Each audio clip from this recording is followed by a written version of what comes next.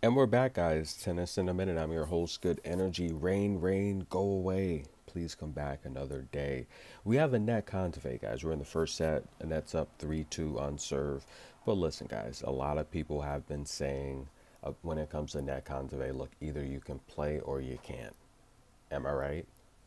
Either you can play or you can't. Was the retirement a little premature? Because she's here in Wimbledon. Is this going to be her last match, last tournament, last season? Look, who knows nowadays, guys? Anett Kontaveit 6-8 on the year, losing season last year 29-16, more injuries. But 2021, she had a 48-win season. She started the indoor 20-plus match game win streak, won 5 titles in 21, made the WTA finals where a lot of people had her beating Garbine Muguruza, and she choked. I mean, she hasn't played well, guys. She's won 5 of her last 10, last couple losses. Bernarda Pera, Ludmilla, tough matches. Mukova, tough match. You know, Shelby Rogers at Abu Dhabi, tough match. But she's taking on Stefani. This is a winnable match, but Stefani's coming through qualifiers. Ritarteka Alves. She finally beat Priscilla Hahn after losing twice to her. And she beat Heisch, the amazing doubles player. So Stefani's warmed up to these courts. And that's where upsets happen. I say it all the time. It's when a player's accustomed to the court, taking on a big time superstar that hasn't been active, hasn't played.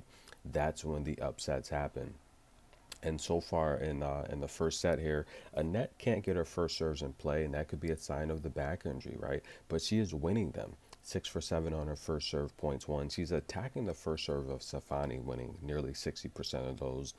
And she's had a couple break points already. Anett's converted on them, 1 out of 3, but she's saving her break points against Stefani. That's the key there. Stefani's had 3 looks at opportunities to break. Anett could cash in on 0 of them. Anett does have the reduce her unforced errors. She's got 9 of those early on. That's a little too many. Stefani's got 4. She's playing pretty decent, to be honest with you. She's going to have to win the net points, right? Anett Kontaveit, in my opinion, one of the best backhands on tour when she's on her game, without a doubt. Anett Kontaveit, one of the best backhands on tour. I love it when she steps up, comes cross court with the backhand. But I don't think she's the best net player.